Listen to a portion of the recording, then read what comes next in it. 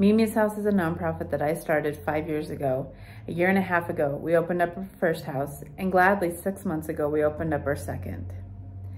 We bring in unaccompanied homeless youth around ages 16 to 19. We help them get them off the streets and off the couches and into our program where we can help teach them life skills. And then once they've accomplished that, then we help into their next phases of life. Like, do they want to go to college or trade school or even just a job and a place to live? The reason that it's so near and dear to my heart is because I believe that no young person should ever have to worry about where they're going to sleep or where their next meal is going to come from.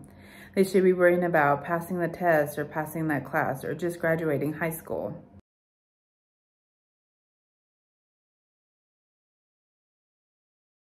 I love helping people, and I love seeing what our program is doing for these kids. After these kids started coming to our house and hearing their backstory of, what they've been through, it's very disheartening. And knowing that we can be there to help them move forward and knowing that they're in a safe place is comforting to me.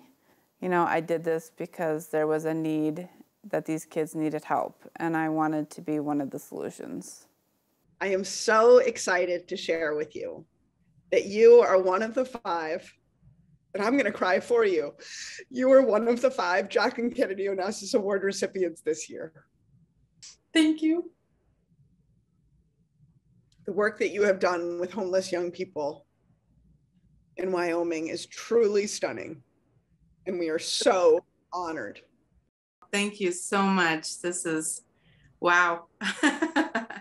It's a big honor, huge honor.